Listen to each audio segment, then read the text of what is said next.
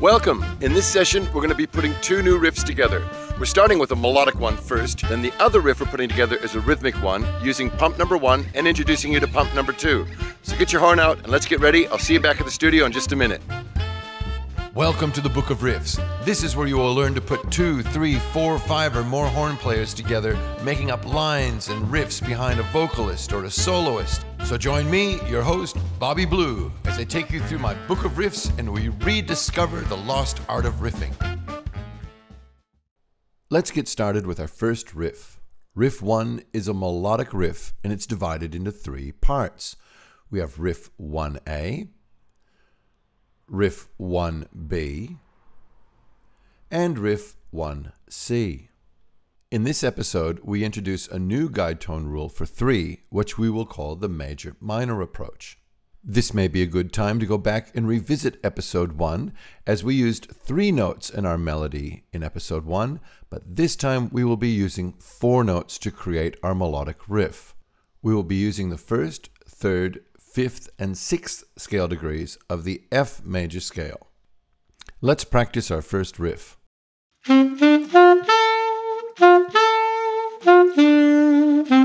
That's the major version of Riff 1A. Now here's the minor. This is where the 3 rule at bar 5 goes down a semitone or half step and makes a minor 3rd. Let's look at all 12 bars now of Riff 1A. In the first 4 bars on the 1 chord, same as last episode, we play a major 3rd. The 4 chord is a minor 3rd. That's the same as last episode. Then back to the 1 chord, major 3rd. But this is where it's different. At the 5 chord, we are going down this time to the minor 3rd and not up. Let's practice this all the way through before we go into the studio. 1, 2, and 1, 2, 3.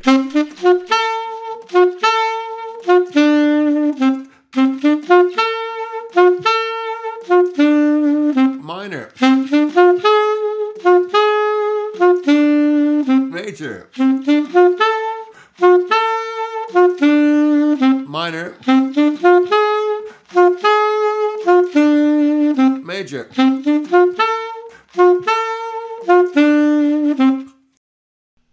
Let's look at Riff 1B, and this is a fantastic concept called lower neighbors. We are going to play a semitone or a half step under the 3rd, whether it's major or minor.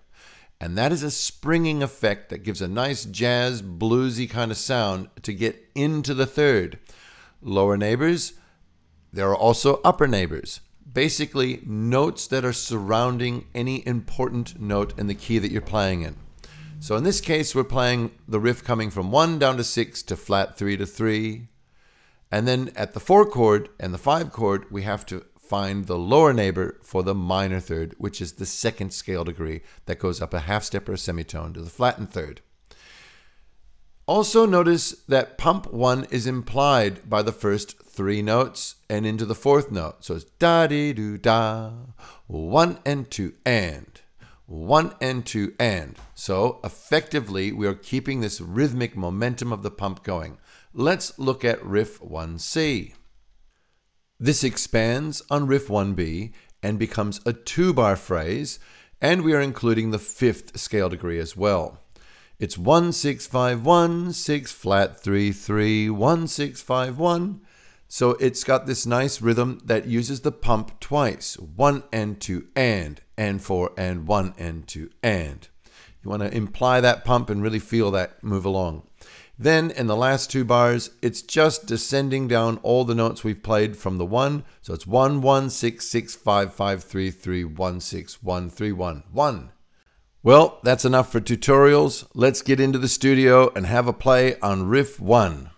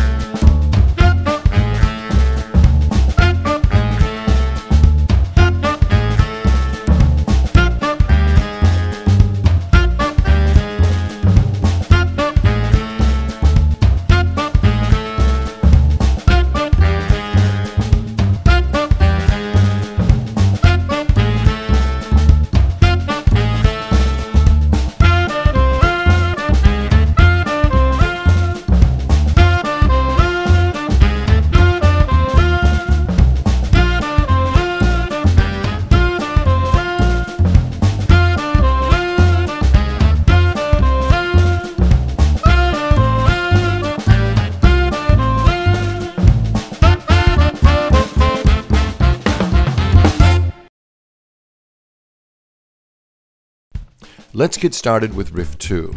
Riff 2 is a rhythmic riff. It uses pump 1, and we will introduce you to pump number 2. I love this New Orleans parade or second line party music groove.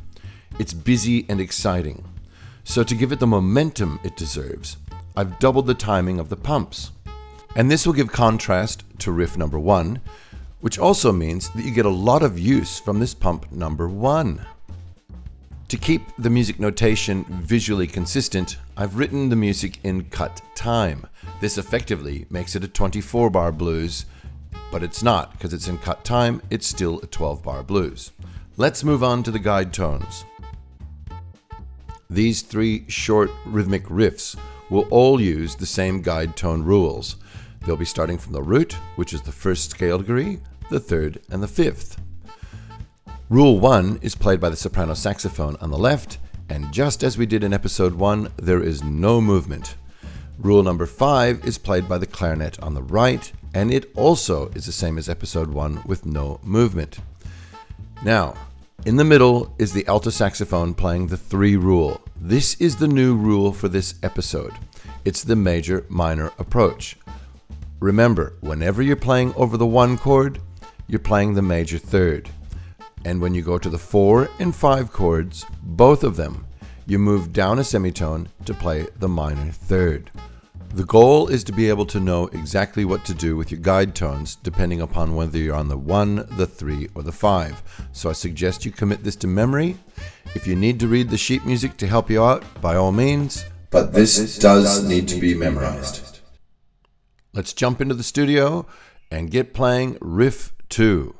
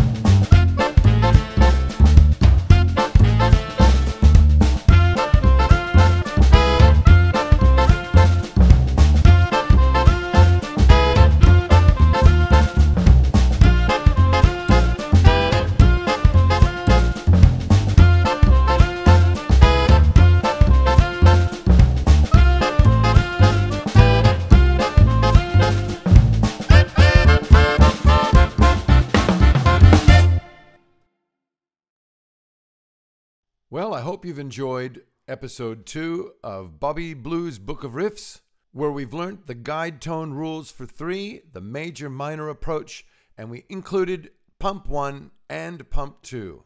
It's been a pleasure being your host, and to take you out, let's put the whole catastrophe together and have a party. See you next time in episode 3.